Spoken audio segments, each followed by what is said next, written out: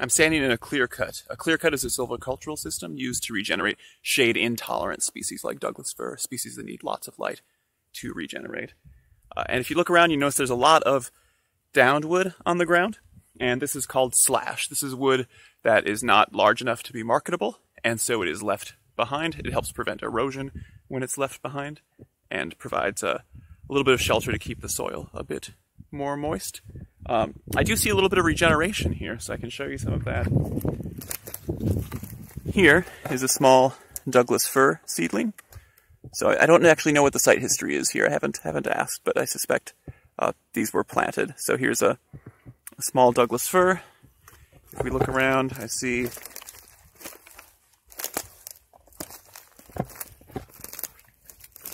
here we are. Here's a western red cedar. Notice the spacing. Looks like the western red cedar is about 2.5 meters from that Douglas fir. I see another Douglas fir here, so maybe 2 meters away from that Douglas fir. Here's another Douglas fir. So you can get an idea of what the objective is here for this stand. It looks like it's going to be a stand that has a fair amount of Douglas fir and some western red cedar. And we also see, just a moment ago I spotted, I think I lost it. Here we go. There's a little bit of natural regeneration in here too. I think that actually, I think that might be it. That looks like a western hemlock. Other vegetation we have here. We have some salal growing.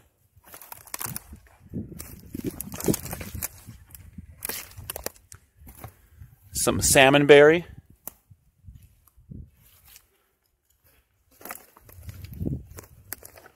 Not sure what this one is offhand. You notice some big stumps too. So actually there's a big log here. And a big stump over here. And these aren't actually from this most recent harvest.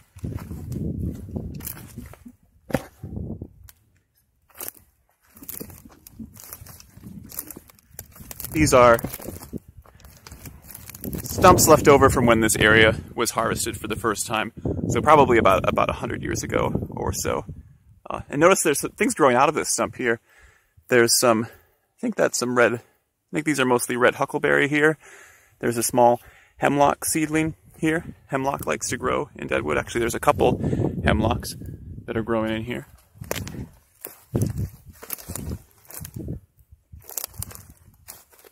We have a number of bracken ferns here. Bracken ferns can tolerate recently disturbed sites like this harvest. Okay, I'm just going to walk for a minute so you can get an idea what this area looks like and feels like.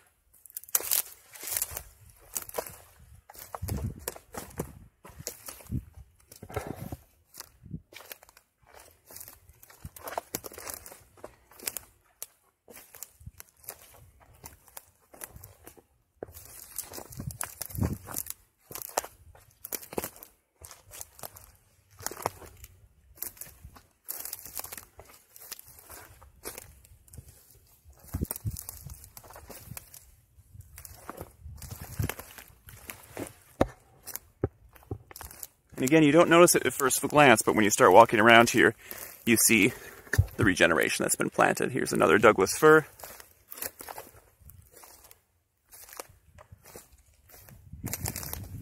Another Douglas fir here.